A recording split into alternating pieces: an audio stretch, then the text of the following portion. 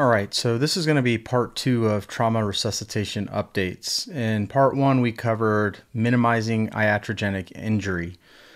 This time, we're going to be talking about restoring perfusion for part 2. Now, there's not a lot of trials to talk about this, but I think there are some basic concepts that we should probably keep in mind. So when we're talking about restoring perfusion, I think we already established in part 1, we really want to minimize the amount of crystalloids we're giving these patients, and we want to really focus on blood products. So we want to put back what the patient is losing.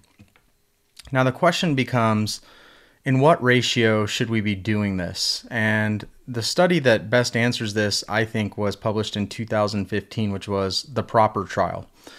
And they basically randomized patients to packed red blood cells, plasma, and platelets in a 1:1:1 distribution versus a 1:1:2 distribution.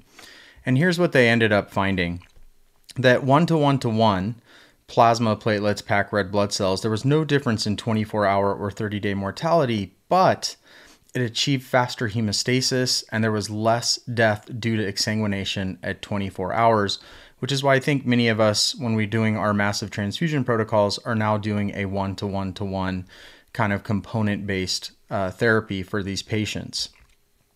Now, there was an interesting trial that got published recently in the last year or two called the REFILL trial.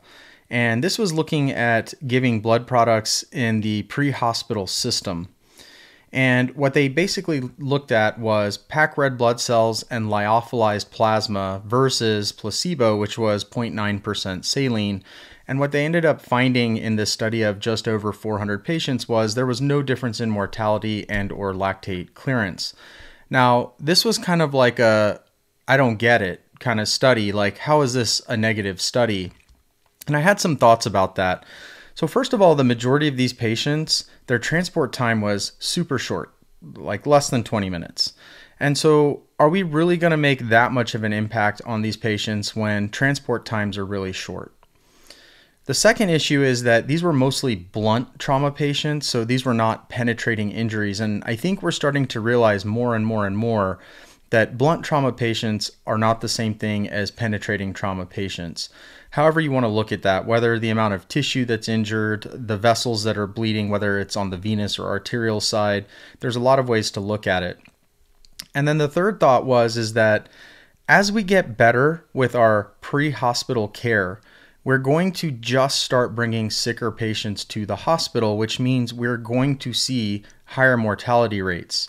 And I think that's what we see in this study is that they're doing such a great job in the pre-hospital care of these patients that we see this higher mortality. And so we're not going to see that separation in mortality or lactate clearance, which was their primary outcome. Now, to end this talk for part 2, I think we should talk a little bit about massive transfusion protocol. So why do we do this? So this is a hemostatic resuscitation, right? And we're trying to do a balanced transfusion to avoid dilutional coagulopathy that can happen with these trauma patients as they're losing blood. Now, there's lots of scores out there. There's lots of ways to predict. One of my favorites is this ABC score because it's super easy to remember. And it's really 4 things you have to remember. Is there a penetrating mechanism? Is the systolic blood pressure less than or equal to 90 millimeters of mercury? Is the heart rate greater than or equal to 120 beats per minute? And then is there a positive abdominal fast? And if you have 2 or more of these features, then you should be considering a massive transfusion protocol. Now, in my neck of the woods in San Antonio, we've started doing whole blood versus component therapy. And there's just not a lot of big literature out there on this. This was a narrative review, which I think kind of went through all the literature and kind of looked at all the studies that are out there comparing these 2 ways of giving blood products back. And what they ended up finding is that whole blood makes logistical sense. You're basically putting back what the patient's losing. But unfortunately, most of the studies we have on this topic are really small studies. They're not powered right. There's methodological concerns. And I do think that there is promise as we have been incorporating this into our practice here in San Antonio. I think we just need that one big study and then this will start becoming mainstream. And many places, as I said, are already starting to do this.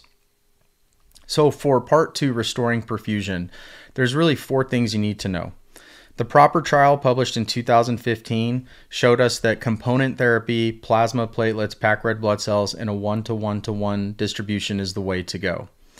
The refill trial, which was looking at pre-hospital blood and lyophilized plasma, was a negative trial, but there were some methodological concerns, and then the things that I talked about, the reasons why maybe we didn't find a positive outcome.